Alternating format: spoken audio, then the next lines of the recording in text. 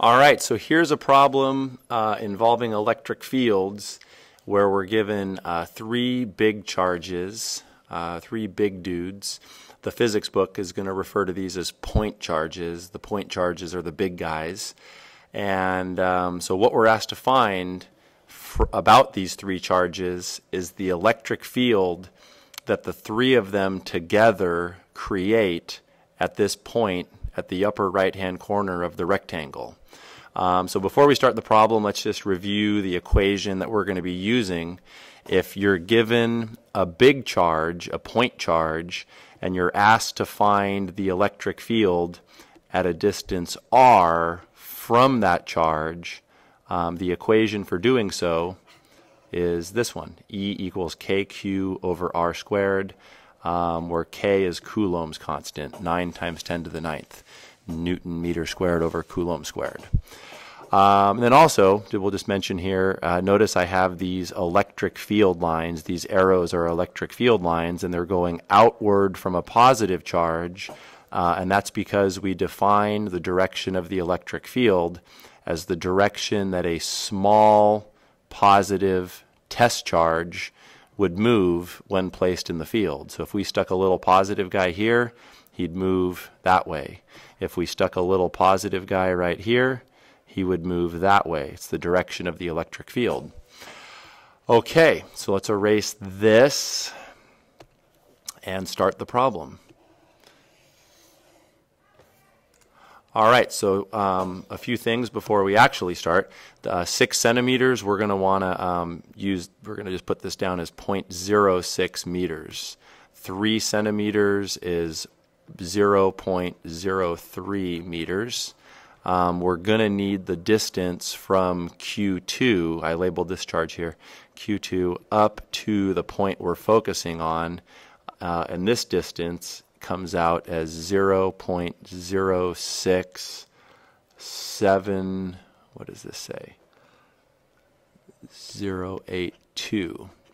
So the way I got that, I'm not going to show it, but I just got it from this triangle here. So, you know, this side is 0.06 meters. Over here, this is 0.03, right? 0.03. So you can do Pythagorean theorem and find the hypotenuse. And the reason why that distance is important is it's the distance from Q2 up to the point we're focusing on. All right, what else? Oh, microcoulombs. We have 8 microcoulombs here. We're going to want to punch this in. When we actually use it, it's going to be 8 times 10 to the negative 6. Micro is 10 to the negative 6. This is going to be 2 times 10 to the negative 6. 4 times 10 to the negative 6. All right, so the very first thing we do in a problem like this, as I said before, these are considered big guys. These are point charges. And the reason I know that is that the first question wants us to find the electric field created by these three charges. So big charges, you know, when we talk about big charges and little charges, the big charge creates the electric field. All right, so let's start with Q1, charge 1. We know that electric fields go out from big positive in all directions. They go out. But at the point that we're focusing at over here, the electric field is going like this. It's going out to the right. And we would label that E1. So here I'm actually going to make this a little nicer. So at this point here, we know the electric field from charge 1 is perfectly to the right. So I'm going to label that E1.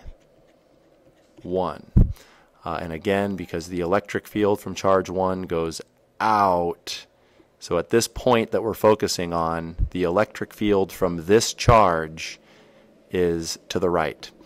All right, going to charge 2. It's also positive. Electric fields go out in all directions for positive charges. So at the point we're focusing on, at the upper right-hand corner, the electric field from charge 2 is going to be going like that. We label that E2. So we'll make this look a little nicer. E2 is going to be pointing like that. In fact, you know what? I'm going to make this, well, that's fine. I'll leave it like that. That's good enough for now. So that's E2. And then lastly, charge 3 is negative. The electric field for big negatives go in.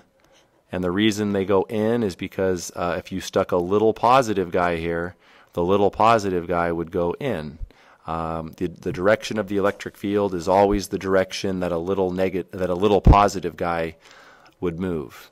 So at the point we're focusing on, the electric field from charge 3 points straight down like that, straight into charge 3.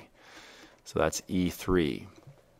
Okay, so now what we're going to do is we need to find E1, E2, and E3. So the equation that we're going to use to find each of these, the equation for finding electric field at a distance from a point charge is KQ over R squared.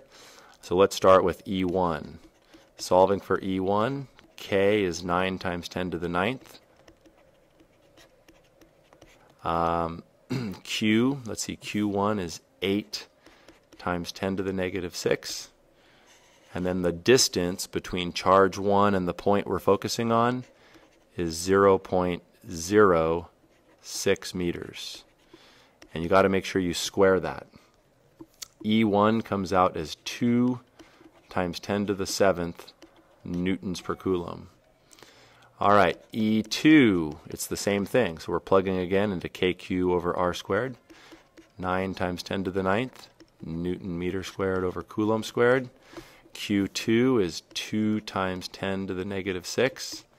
And the distance between charge 2 and the point we're focusing on is 0.067082. Definitely don't round that because it's a squared value.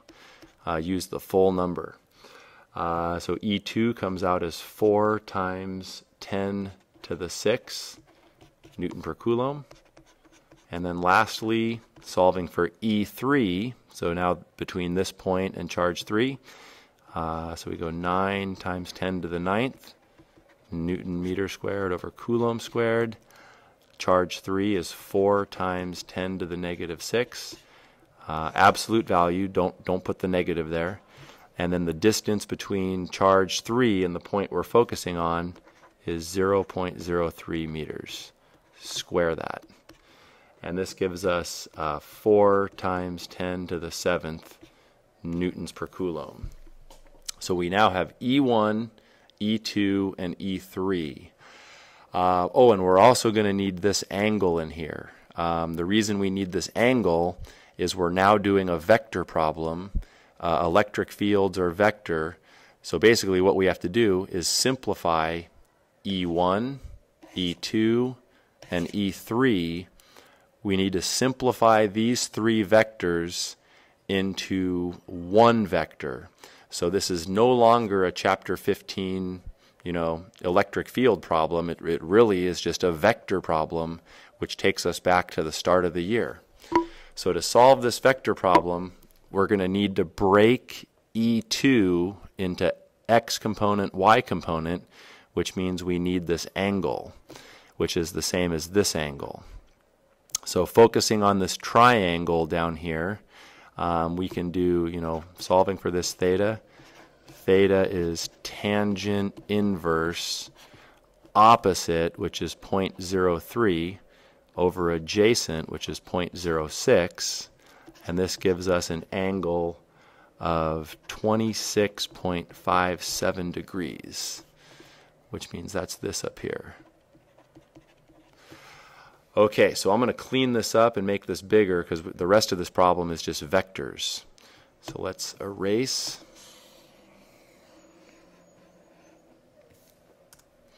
So I'm gonna redraw what we have. So basically I'm going to do E1. We got to draw a big E1. E1 equals 2 times 10 to the 7th. E2 we calculated to be 4 times 10 to the 6. and then this angle in here is 26.57 degrees, and then E3 points straight down, and E3 is 4 times 10 to the 7th. So basically what we have to do is we need to find out, we're now thinking in terms of x and y. We need to find out what is our total x vector and what is our total y vector. So I'm going to show the components for E2. E2, so this is in red. So these red vectors here are the components of E2. E1 is no problem because E1 points perfectly x. All right, so figuring out our total x and our total y. So we're basically summing the electric fields. Just like we summed forces in first semester, electric fields are just vectors, so we can sum them. All right, so in the x direction, we have E1, which is perfectly x, plus we have the x component of E2, so we'll call that E2x. So E1 is 2 times 10 to the 7th, and then the x component for E2 is going to be cosine of 26.57 times E2, which is 4 times 10 to the 6th. So the summation in the x direction gives us 2.3578 times 10 to the 7th newtons per coulomb. So this is our total x. This is our total x vector for the x direction. Now we sum in the y, summing up the electric fields in the y. There's only one electric field. No, I'm sorry, there's two. So we have the x component of, we have the y component of E2, which is going to be positive. So this is sine 26.57 times 4 times 10 to the 6 newtons per coulomb minus E3, which is 4 times 10 to the 7th newtons per coulomb. So this comes out as negative 3.8211 times 10 to the 7th newtons per coulomb. So this is the total y. So we figured out our total x, and this right here is our total y. So I'm going to erase this. I got to make more room. Or what I'll do is I'll shrink it down. Take this all and we'll shrink this down.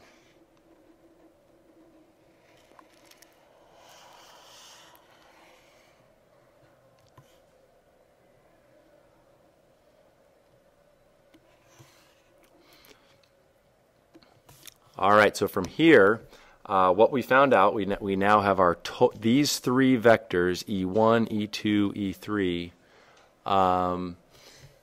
Just leave it back there. These simplify down to, in the x direction, our total x electric field is 2.3578 times 10 to the 7th. That's what we calculated up here. And then our total y electric field points down. It came out negative. EY simplifies to 3.8211 times 10 to the 7th. And then what we do from here, the answer we're looking for is the hypotenuse. This is the net electric field. So this is just vectors. All we're doing, once we found E1, E2, E3, it's just simplifying these down to 1. So the net electric field, when you do Pythagorean theorem, comes out as 4.49 times 10 to the 7th newtons per coulomb. All right, and then we need to find this angle. So you can find that theta just doing inverse tangent. And that'll be, we can just forget the 10 to the 7th here. They're the same, so this will be 3.82 over 2.3578. And this gives us a theta of 58.3 degrees. So the total answer to A is 4.49 times 10 to the 7th newtons per coulomb, 58.3 degrees, and this vector points below the positive x-axis.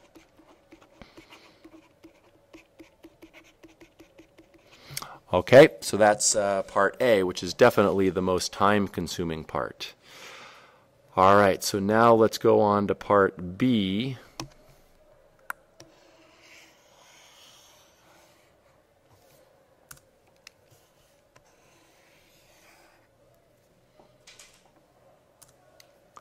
All right, so in part B, what we're asked to find, so here's what we found in part A.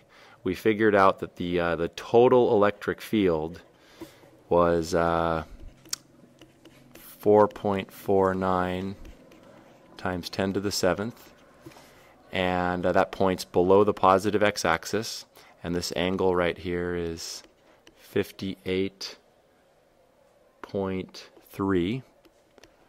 And so the question now is, if we stick a proton at that point, so I'm going to put this in red, if we stick a proton right here, so this guy right here represents a proton, if we stick a proton there, what will be the force experienced by the proton? So we erase this 58 degrees. We know it's 58 degrees. All right, so the force experienced by the proton, protons experience a force in the direction of the electric field. So the force on the proton is going to be this way. And the way we're going to find this force is using QE. So that's the equation for finding the force on a little charge in an electric field. So we know the charge of a proton. So now we're on part B here. We're solving part B. The charge of a proton is 1.6 times 10 to the negative 19 coulombs, and the electric field is 4.49 times 10 to the 7th newtons per coulomb. So that gives us a force. The proton experiences a force of 7.184 times 10 to the negative 12 newtons. And then that's going to be at an angle of 58 degrees, just like the electric field. The electric field is at an angle of 58 degrees, so the force on the proton is at 58 degrees. And part C is the exact same answer, but if you put an electron in the electric field, the force is going to be opposite the electric field. Negative charges experience a force that's opposite the electric field. But the charge of an electron is the same as that of a proton, so it gives the exact same force. The force on the electron will be 7.184 times 10 to the negative 12, because it's the exact same charge as a proton, but the only difference is now the force is pointing 58 degrees above the negative x-axis. So this is 58 degrees for the proton. It was below the positive x-axis.